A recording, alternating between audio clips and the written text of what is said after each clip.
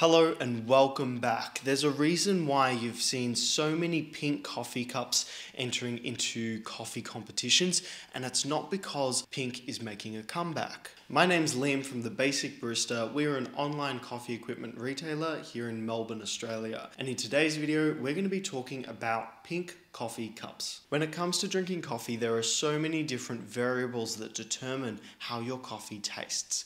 The way that your coffee is processed, the varietals used, where the coffee itself is grown, how your coffee is roasted and brewed, all contribute to how your coffee tastes. But after all of this, you can still enhance your coffee post-extraction. And recently this year, we've seen a wave of coffee tools all exploring this area. And in fact, one of these post-extraction coffee enhancers are actually our coffee cups. And in fact, one of the reasons for this is that drinking from a pink coffee cup can increase perceived sweetness by up to 20%. And yes, we've got the article down in the description if you want to read the entire thing. So now let's dive into these two cups here.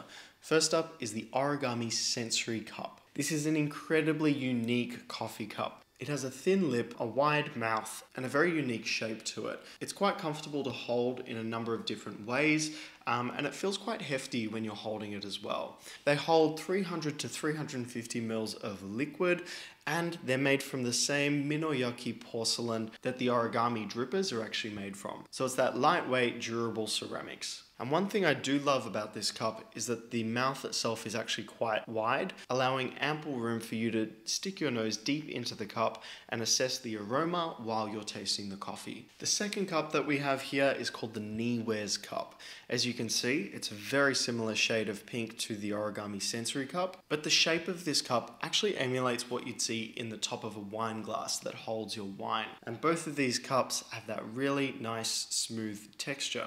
What makes the Wares Cup incredibly unique is that around the lip here we have a varying thickness. And this is resembled on the sides here where we've got the two lines for a thicker side, and on the other side we've got one single line that represents the thinner side of the cup. The thin side of the cup is 4 millimeters thick and it highlights sweetness and acidity, while the thick side of the cup is around 7 millimeters thick and highlights sweetness and mouthfeel. Now, Wares actually got their name from ni, which in Japanese means two, and that's because you can experience the same coffee in two different ways, from the thin or the thick side of the cup. And because there isn't a correct way in how you hold or drink from this cup, you can actually drink in between these 2 points and experience your coffee in a completely different way.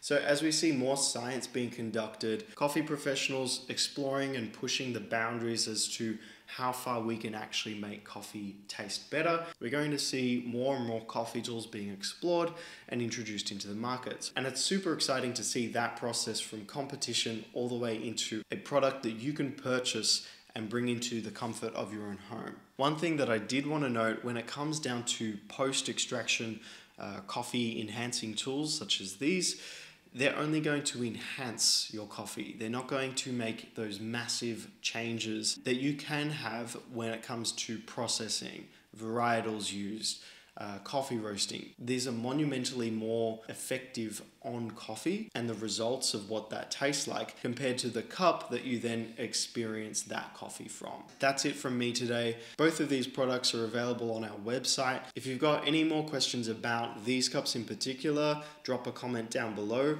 and I'd love to hear your thoughts on post-extraction coffee enhancing tools. That is such a mouthful to say. And if you enjoyed this video, make sure you subscribe to see more content like this. Thanks so much, guys. We'll see you in the next video.